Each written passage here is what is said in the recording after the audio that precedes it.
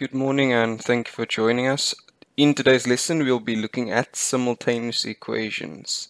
So basically, how we're going to identify simultaneous equations when they give you, in case we get two equations given,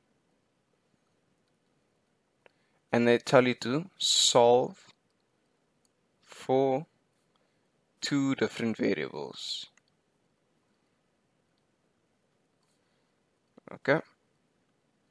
So let's say that in this example, they said solve for x and y.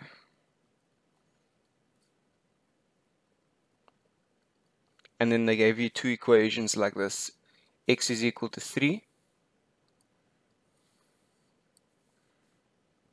and x plus y is equal to 4. So in this case now we need to follow the instruction of solving for x and y. But we can see in one of our equations over here they've already given us what x is equal to. So we know that x is equal to 3. So when it comes into working out equations simultaneously, we need to substitute one equation into the other. So let's say we call this equation number 1, okay? So x is equal to 3, we'll call that equation number 1. So, and we have x plus y is equal to 4 as equation number 2. So we have to now think about what we are trying to find, okay? So we've already found x because they gave it to us. So we have to think about what we need to find, and that would be our y over here, right? So we're trying to find that. So what we're going to do is we're going to make a new equation, okay? With y as the subject of the equation, meaning that y will be before the equal sign and everything else will be on the other side. So if I'm going to make that equation, it's simply going to be y on this side is equal to 4. So obviously to get y by itself, take x over. So we have 4 minus x, right? Because x became negative and went over. And we'll call this equation number 3. So where do we go from there? We'll say, because we have x over here and we have a new equation here with y being the subject, because that's what we're trying to find, we can say we're going to substitute. So that's how we're going to say equation number 1 into equation number 3. So we're going to be substituting in this one into this one over here, okay? And we know how substitutions work, so how it's going to be written out now is y is equal to 4 minus, and so now you'll substitute in whatever equation 1 was. X was equal to 3, so this is x over here, right? So we'll replace that x with 3. So that's the substitution part of it, and the simultaneous part is where we are substituting one equation into the other, okay? So we left with 4 minus 3, so y is equal to 1.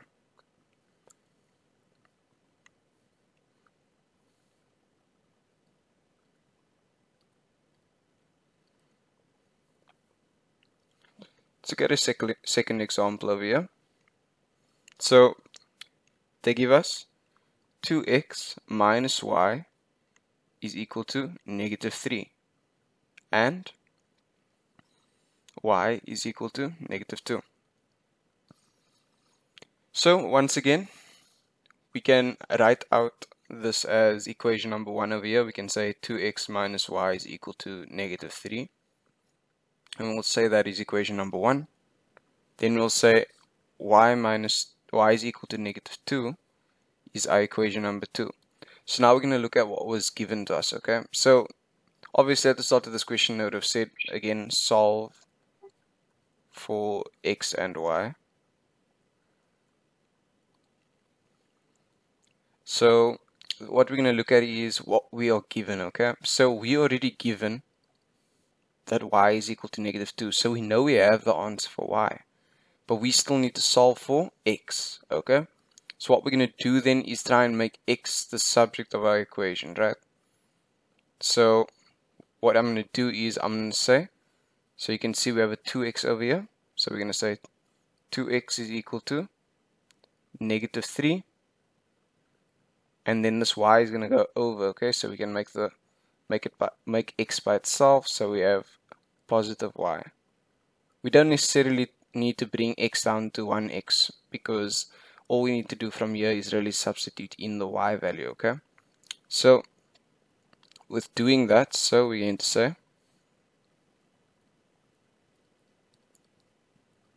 substitute equation number 2 into equation number 3. Okay, so we're substituting in this one into the one that we made here with having x as the subject of our equation. Okay,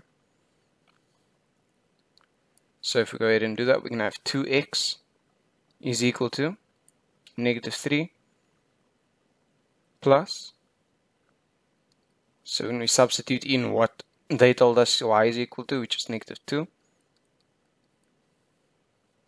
so we know now that what's going to happen is we're going to have 2x is equal to negative 3 minus 2, because that positive times the negative on the inside is going to give me a negative. So we're going to have 2x is equal to minus 5. Getting x by itself, we're going to divide by 2 on both sides. And so we're going to get x is equal to negative 2, 5. Okay, so just re-looking at the steps quickly, we were given two equations. We wrote out the one as equation 1, the other one is equation 2. We looked at what we had. So in this case, they gave us y. So therefore, with the other equation, we had to make x the subject of that equation, okay? By making it the subject, we would put it alone on itself before the equal to sign, okay? And everything else will go to the right-hand side. Once we've done that, we're going to substitute in the value that was given to us, which was equation number 2, y is equal to negative 2. We substitute that into the equation that we made, which is always equation number 3, okay? And then once we did that, after substituting, we just solve for the variable that we're trying to find, which in this case was x.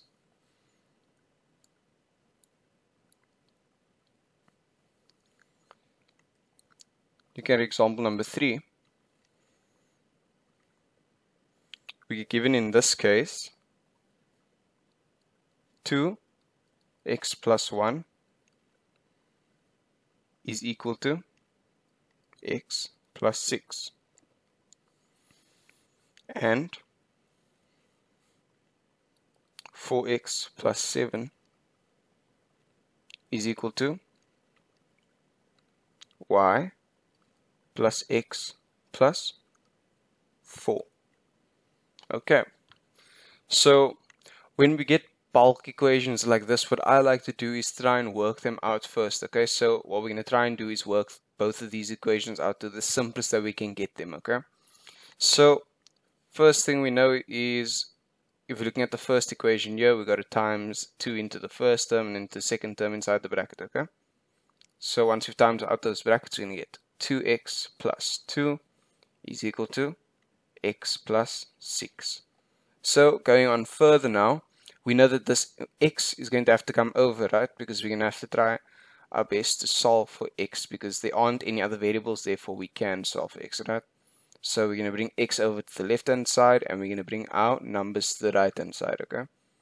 So there's going to be a trade-off happening between both sides of here. Remember, when they go over, the signs change. Both of these were positive, so now they'll both be negative. So we'll have 2x minus x is equal to 6 minus 2. So we get x is equal to 4. Right? So straight away we can just say x is equal to 4 is going to be my equation number 1. So now we work out this side over here. So once again we can see that in the first equation we already worked out x, right? So we know what x is equal to. So what we need to do then is, we know that we need to make y the subject of this equation at the end, okay? So if we're going to do that, we get, so let's bring the y over, or we keep the y on this side actually. So we keep the y there, so we're going to have 4x minus x plus 7 minus 4 is equal to y, okay?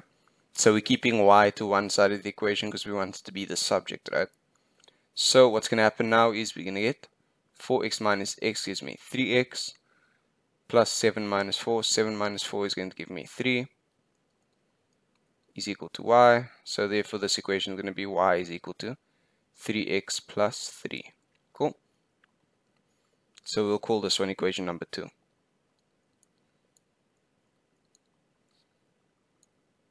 So as you can see, we already have an equation where we have what x is equal to, and we have an equation where we've set up y as the subject of the equation. So we don't need to make another equation. So straight away we can just say substitute equation number 1 into equation number 2, okay?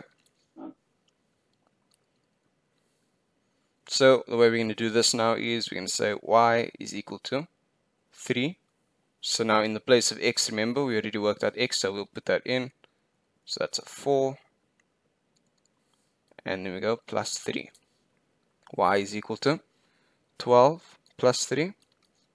Y is equal to 15. Cool.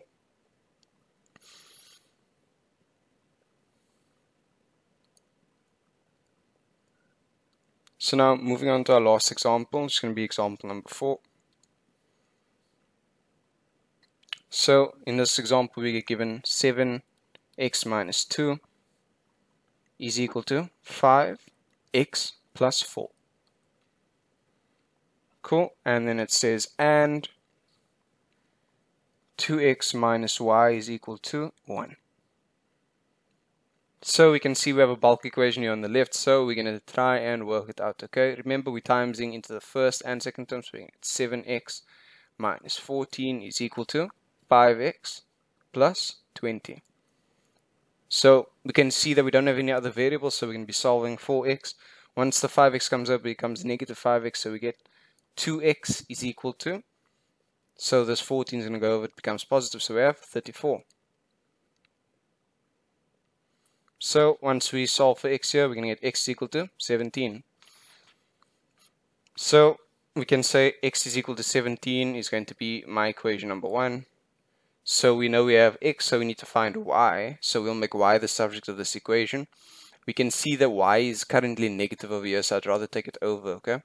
The other side, so we get 2x minus 1, because we're bringing this 1 over. It becomes negative is equal to y. So y is positive now. So therefore we can just say y is equal to 2x minus 1. So we can say here y is equal to 2x minus 1 is going to be my equation number 2. So you can see we already have an equation that tells us what one of the variables are, and we've made the other variable the subject of another equation once again. So we can just say substitute equation number 1 into equation number 2. So once we've done that, we can move on with calculating. So we got y is equal to 2. Our value of x that we found was 17. And that's minus 1. So y is equal to 34 minus 1. Therefore y is equal to 33. So as you can see, simultaneous equations aren't that hard. All we're doing is we're trying to find what variable is given to us. Then we're going to make the other variable the subject of our next equation. Once we do that, we're going to substitute the variable given to us into the equation, right? And then we'll solve for the other variable. So that's the end of this recording. Thank you so much for joining us.